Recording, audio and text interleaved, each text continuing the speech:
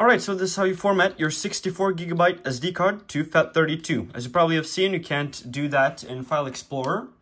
So, first of all, plug it into your PC. Then you're going to go on to this website, which I have linked in the link in the description.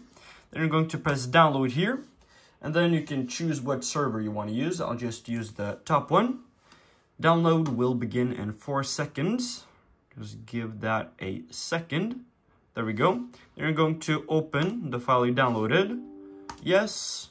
And there you have your FAT32 format tool. And now you're going to select the SD card. For me, it's D. I'll just double check. There we go. USB drive D. Gonna choose D.